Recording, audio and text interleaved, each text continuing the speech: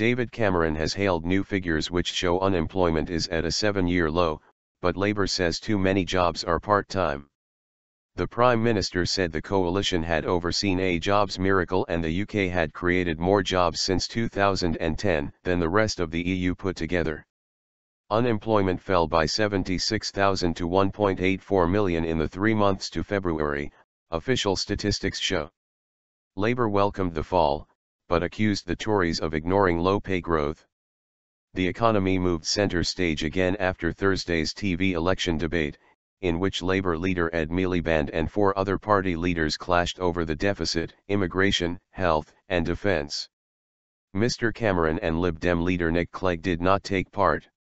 In other election news, Labour has launched its Scottish manifesto, while Mr Miliband insisted Labour would never join a coalition with the SNP. Thursday's BBC debate was watched by 4.3 million people, according to overnight figures. Both the Conservatives and UKIP launched their Welsh manifestos. Almost a quarter of British Asians have yet to decide how to vote, research suggests. The Ulster Unionists launched their manifesto, after the Northern Ireland parties held their first TV debate. Full employment. The number of people claiming job seekers allowance in March fell by 20,700 to 772,400, the Office for National Statistics said. Separate figures showed average earnings rose 1.7% over the same period, down from 1.9% over the previous 3 months. Mr Cameron said the UK had created 2 million jobs since the Conservative Liberal Democrat coalition came to power in May 2010 and was the jobs factory of Europe. "We are living through a jobs miracle brought to you by a Conservative government," he said. "Every new job," he said, "was giving families security, putting food on tables and helping people out of poverty.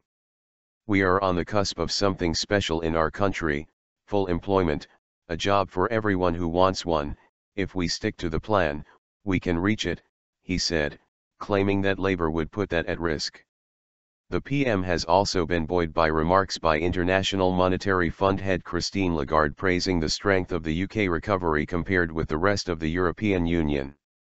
Speaking in Washington at the organization's spring conference, Ms. Lagarde said the UK's strategy was delivering results and compared to the growth rates of other EU countries it's obvious what's happening in the UK has worked.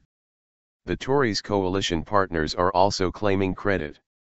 Liberal Democrat and Chief Secretary to the Treasury Danny Alexander said, "With record numbers of people in work and the highest employment rate ever, people can see the difference Lib Dems have made in government. The balance, common sense, fairness, and financial discipline praised by the IMF today are the things we have brought to government." Shadow Business Secretary Chuka Umunna welcomed the fall in unemployment, saying it was a huge issue. But he accused the Conservatives of ignoring the fact that 1.3 million people are working part-time at the moment who would like to be working full-time. They ignore things like the fact that on average people are earning £1,600 less now than they were in May 2010, he added. Momentum. And launching his party's youth manifesto, which would ban unpaid internships or work experience after more than 4 weeks, Mr Miliband said too often jobs in our country are low-paid, low-skilled, and insecure. It is not just about 0-hours contracts. It is about the way our economy works generally. Young people have done badly, with growing debt, an insecure job and owning a home a distant dream.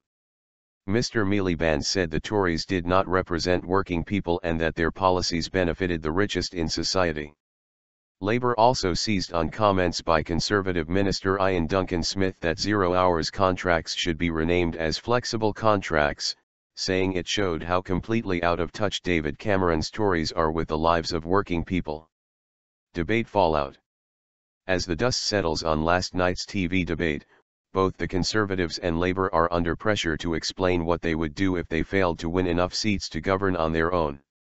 Both insist they can win outright, but neither have ruled out coalitions of some kind or a looser arrangement, where they could rely on the backing of other parties to get their legislation through Parliament. During Thursday's debate, Mr Miliband rejected an offer from SNP leader Nicola Sturgeon to work together to keep the Conservatives out of power, insisting again that he would not make a formal coalition with them.